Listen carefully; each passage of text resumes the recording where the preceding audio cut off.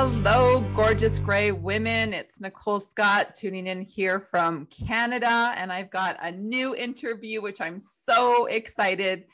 We are going to be interviewing Jennifer from Canada, and she's going to tell you a little bit more about where she's from and her journey. Welcome, Jennifer.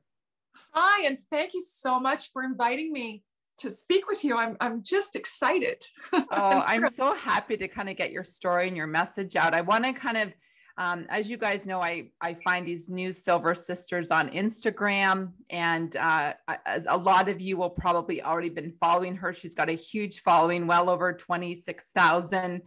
You know her as the Silver Canuck.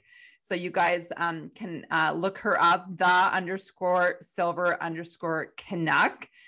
Background in writing. She's a Silver Sister. She's into fashion. She's unique. She definitely stands out. I very entertained by her Instagram.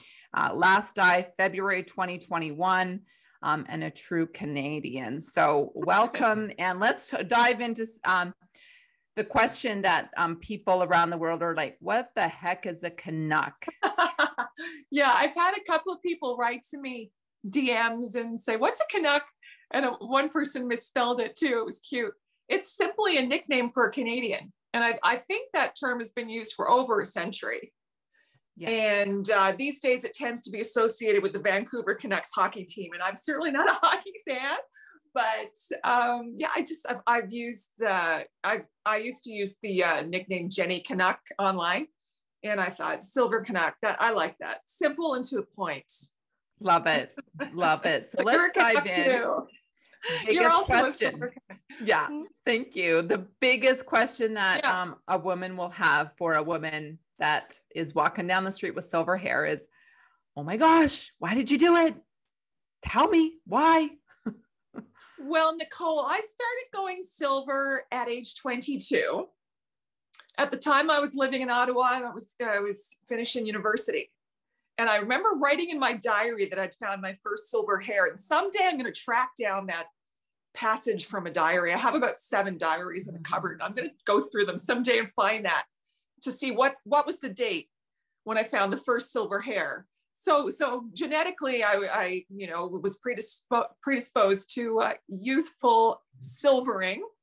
I never hated it. I didn't resent it in any way. I thought it made me distinctive. But I suppose back in my 20s and 30s, I just assumed that dyeing it was the thing to do, like many of us, like most of us.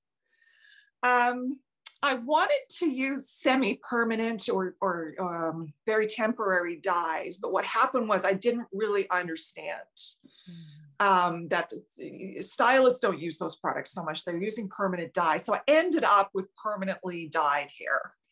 And of course, what that leads to is this horrendous skunk line, we call it, right? Yeah. When my hair was dyed dark brown, and then the roots would be white as snow.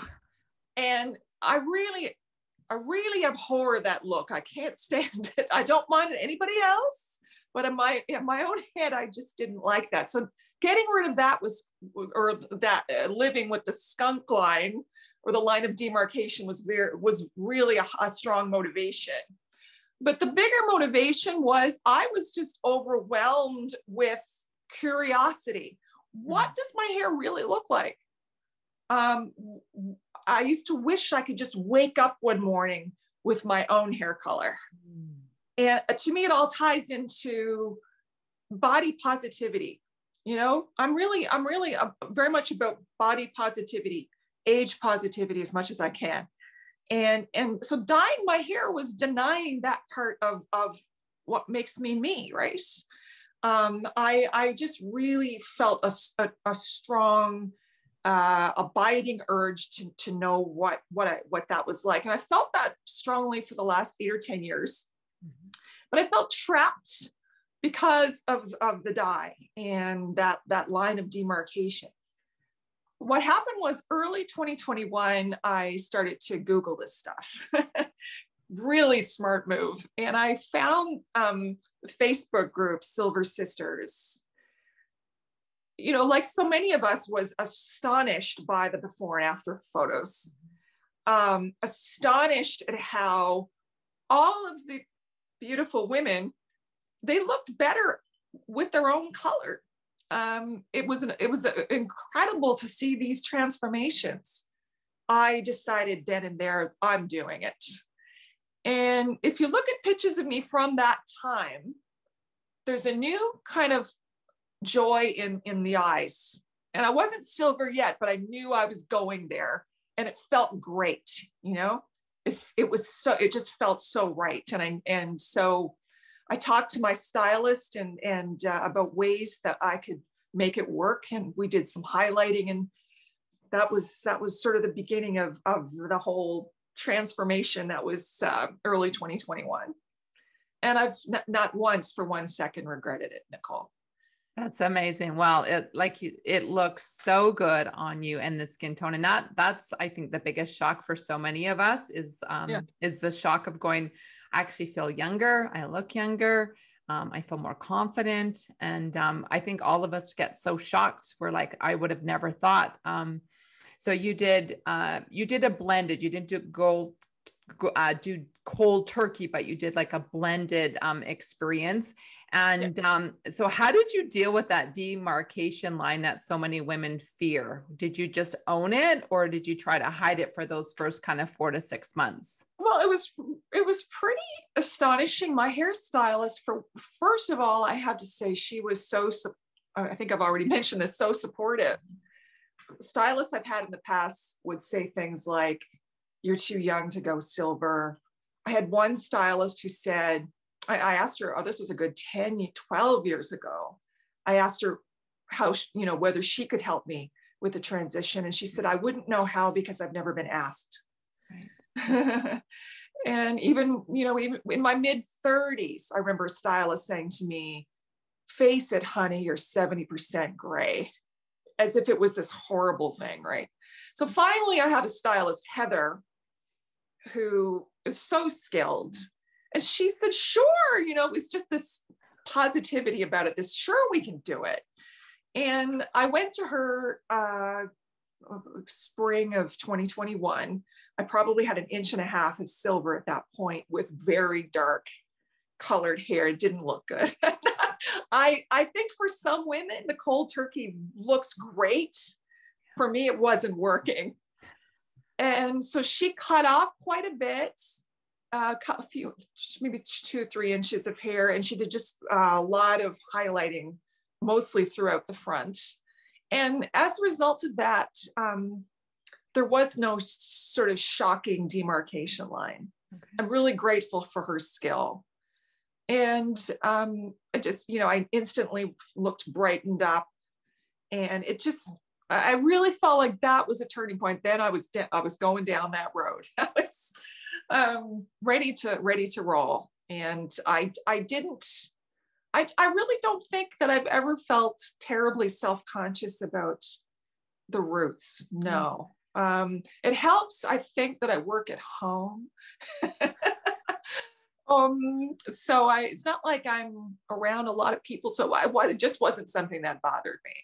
Yeah. I think it's different for every woman, right? The process, and we can't just paint a picture to say we're all going to hate it or we're all going to love it. It's such a different journey. So thank you for sharing that. So let's dive in a little bit about, now it looks like you're fully transitioned. Is that where you're at now? Or it's deceptive. And I like that, because in the front, it looks fully transitioned, but in the back, you can see there's still a lot of color. I don't know if you can see that. Yeah, I saw some brown. I saw some under. You see this sort of light brown. Okay. So I guess we're down to natural, down to here. Right. Okay. So it's getting there. Yeah. And underneath, what's been nice to discover is I actually do have still some dark under here.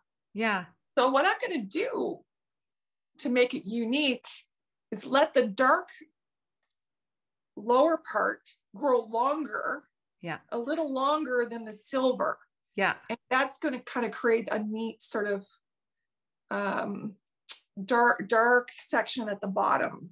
Yeah. That's where I'm going. That's where I'm going with it. So I'm hoping by next year it'll be fully transitioned. Oh, I like that. Yeah, my neighbor does that. She does a blonde on top, but then she leaves her dark, and it looks so beautiful, that kind of two-tone look, and it'll look so nice in silver. I don't think I've seen many in that look, so I think that'll be a really neat look to watch for, and to see you doing it. It's being different. Well, let's talk about you being different. Like, okay, you totally stand out. You Thank caught you. my attention with your glam, your humor, I mean, I'll say it. I think you look like a movie star. You show up as a movie star. Where does that come from? You are an entertainer. Oh, well, let me tell you the story. 100 years ago in Carbonear, Newfoundland, right on the coast, my great-grandfather ran a tailor shop, and he made beautiful wool suits. And then my grandmother, his daughter, was an expert seamstress, made beautiful clothing. My mother and her twin sister grew up in the best clothing in Central Newfoundland because their mother was so skilled. And so there's sort of this history of appreciating fashion and dressing with a little bit of pizzazz. And even my dad, he died 2 years ago, but my dad, he had this big collection of ties, which I've inherited. They're upstairs, about 50 ties. And dad, would go around town in his fedora. And so I kind of just grew up with both parents taking a lot of pride in dressing nicely. And certainly my mother and her twin sister were just wild about dresses and rhinestones and satin and lace. And they had a great flair for it. And I really feel like, even though I don't make clothing, I feel like I've inherited some of that passion for fashion, that appreciation of beauty in fashions and a sense of style. I find it tremendously fun. And I always say that with makeup, hair, clothing, it's a way that some of us bring out or express the colors that we feel on the inside. Oh, and I so love that. To me, it's essential to mental health. I'm very big on mental health. And I think, to me, fashion is just a very healthy, fun way of feeling good. And so I have this closet because I've been a jazz singer, and I have this closet full of dresses. And during the pandemic, they were just hanging there, and it was sort of sad, really. And when I started this account in January of this year, I don't know, at some point it just occurred to me to start putting the dresses on instead of just making it about my hair. And I just had such a blast. And every time I dress up, even if I don't go out, I feel better. So I could be having a bit of a bad day or feeling a bit low, but if I get myself gussied up, to me, it's therapy. It just feels good. And so I always say, I believe in finding any way that's healthy and legal to feel good, especially through the pandemic and through getting older and all the other challenges we face in life. If we can have something that gives us a boost, we're lucky people. And that's what the fashion does for me. That's what my Instagram account does for me. It just gives me a chance to have fun without even leaving the house. I love it. It's to me, my Instagram account is like a very genuine expression of what's in here. And certain people in my family find it a bit weird. my reels and things, they find it a bit extreme or wild. But I had to say to my mother, but I am a wild woman, Mom. And it's a very authentic representation of what I'm feeling on the inside. And it's so again, goes back to good mental health. It contributes to good mental health.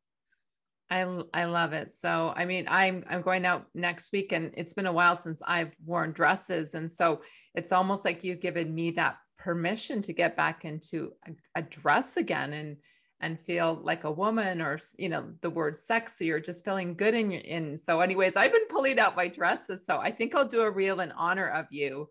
Oh, And to great. put on a dress that makes me feel good. And maybe we can do some type of a challenge on our Silver Sister community, is pull out that dress that you have been dying to wear. And let's, I don't know, what could we create a new hashtag around? Oh gosh, silver glam. I'm not sure. It's a Silver great glam. idea. Yeah. I'll tell you, even when I go out now, I'm saying, I think I'll wear a dress. You know, I think even if I'm just going, in St. John, we call it uptown, not downtown. If I'm going to go uptown for a couple of hours, I'll wear a dress. So last week, I'll tell you a quick story. I wore this 50s style bright red dress with black polka dots. And I wore a great big green straw hat and a black shawl. And I just felt good. And I was walking around uptown, and there happened to be a cultural festival going on, and a painter was there with an easel. Do you know that he ended up doing a painting of me? Because he got such a kick out of the I guess the flamboyance and the color of my outfit. And he thought I was part of the cultural festival. And he said, which culture? And he said, which nation are you representing? And I said, I'm representing my own nation. Anyway, about 3 weeks later, I see this painting on the internet that he did, inspired by that encounter. And I felt so honored by that. And I think if we wear something bright and cheerful looking, or we wear a cute hat, I find hats have a lot of power to do this. They make people smile. Mm-hmm. And even if you're just making someone smile for 2 seconds in their day, or go, wow, that looks cheerful, I just feel good about that. I find it particularly with hats, though. Or a bright dress. And so it's not just about expressing myself, it's about trying to put some color and happiness into the world. Does that sound silly?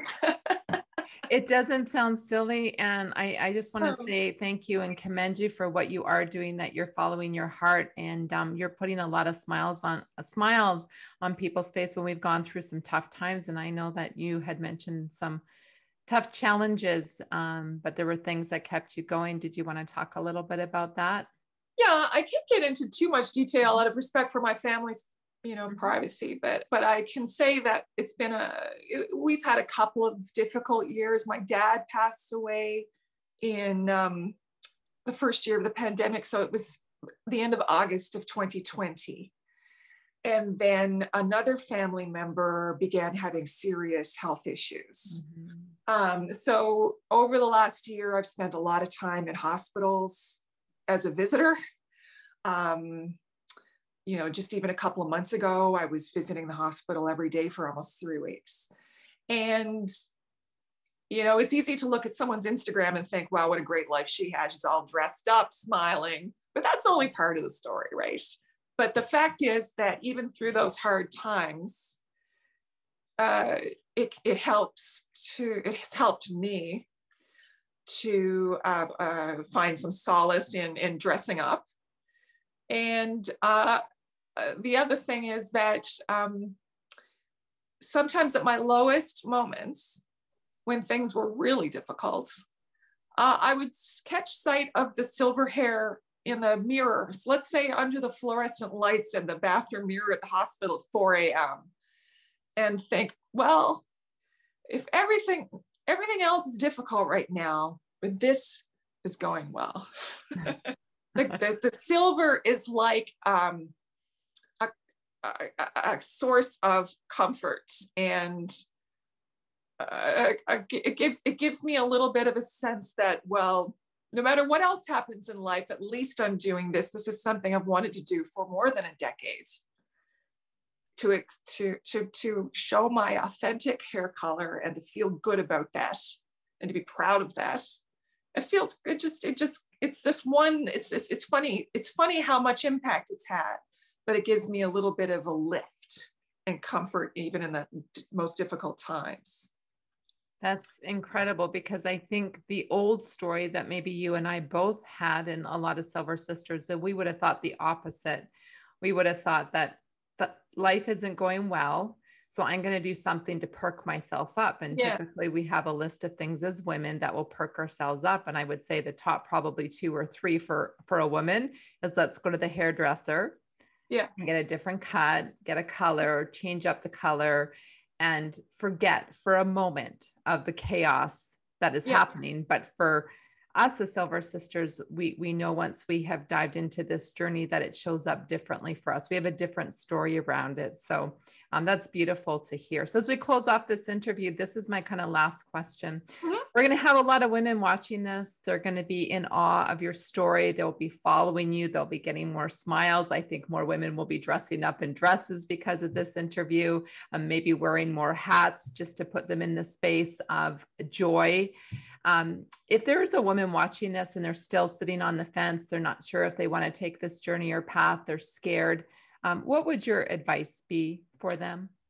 I would just say, follow your own heart and what your soul is telling you to do. If you want to keep coloring your hair, like my mom is 89 and colors her hair, and she loves that, right? So if a woman loves coloring her hair and wants to keep doing it, I say, brava, sister, keep going. But if you're like me and have this curiosity about what you really look like, and want to express that, it's really not that hard, you know. And there's so much inspiration available now. Mm-hmm. Honestly, I don't know that I would have done it last year as decisively without the inspiration of the Silver Sisters online. And I would say that, find that inspiration easily on Facebook, the Silver Sisters groups, or on Instagram or elsewhere. There's so much support available.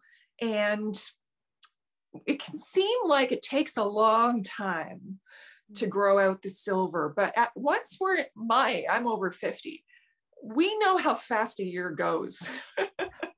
So while it does feel slow sometimes, it also seems, wow, that went quick. I can't believe how much has grown. So I wouldn't worry too much about how long it's going to take. Even within 6 months to a year, you're going to be making good progress. And like we all know, we in the Silver Sisters community, we talk about the fact that it's not just about hair. It's about an unbelievable sense of confidence and a new feeling that can come from this transformation. Mm-hmm. And I don't even know how to describe it exactly. But okay, no, I do know what to say about that, Nicole. I would say that when you learn to recognize the beauty in silver hair and in your own hair, and feel good about that, I think it then becomes easier to see the beauty in other aspects of getting older. That's been the biggest. So well said. I don't think I've had one lady on my interviews that said it so well, because it's hard sometimes to describe what we go through in this transition, and women try to describe it. And I really resonate with your words, which is more accepting of the other things that start to show up over 50. Yeah. And compassion, would that be a word that we would use? Compassion, you think, Jennifer? Compassion for ourselves or for others? Yeah, for ourselves, right? And then more Mm-hmm. Well, I would say quite openly that when I turned 50, I didn't particularly like that. I would wake up in the morning and I'd go, oh, I'm 50. And it was kind of felt like an ending, or I didn't know who I was becoming or what was, it was just not a good feeling. Mm-hmm. And now, 4 years later, I realize how fortunate I am to be healthy. I feel great physically, not always emotionally, but I feel great physically. I love having my own hair color, and I'm just having more fun. So it's not. So I think it's, yeah, I've learned that the transition to silver has helped me open my eyes to the fact that this is not a horrible fate to be 50 plus, that this is actually, there's actually fun to be had, and good, good times ahead, and dreams to have, ambitions.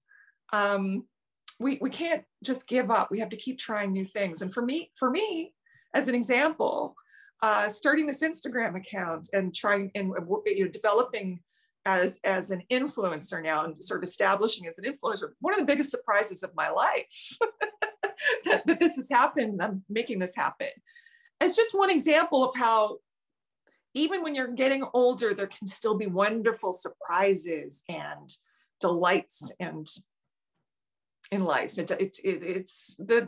I get a lot of this, honestly, from women on the internet. I have to mention Claudia from the Beauty Debut, at the Beauty Debut on Instagram, was a huge influence on me last year, because she's my age and she's glam, and she was just so open about being 53 all the time.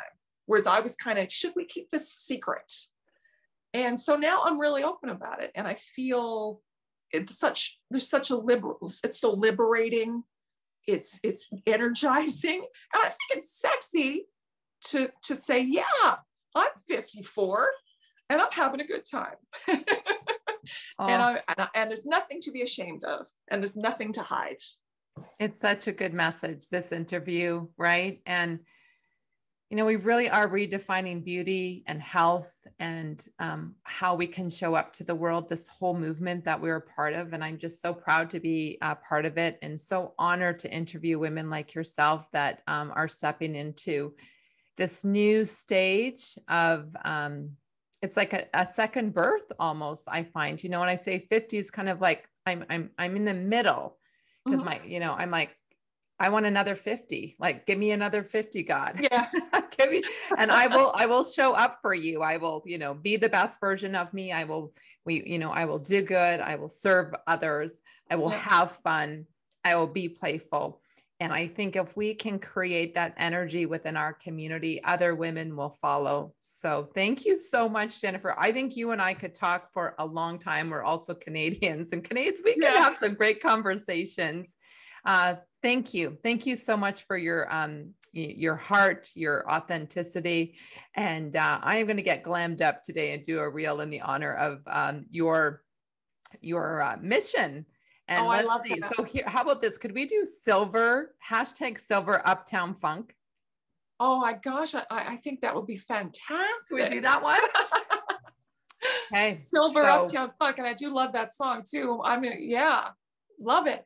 Okay, so this is it. We're going to do a Silver Sister challenge. It's going to be #silver. Should we do Silver Sisters or just silver? Silver Sisters, Uptown Funk? Okay, yes.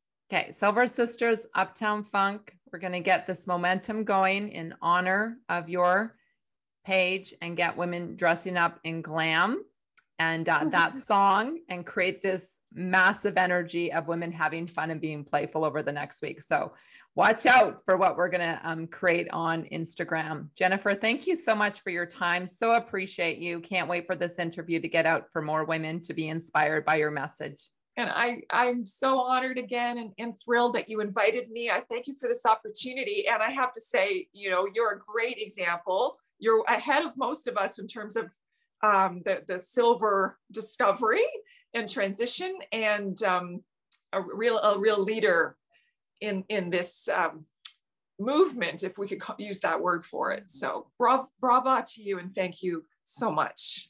Awesome. Thank you, Jennifer. And thank you, gorgeous gray women, for tuning into this amazing interview.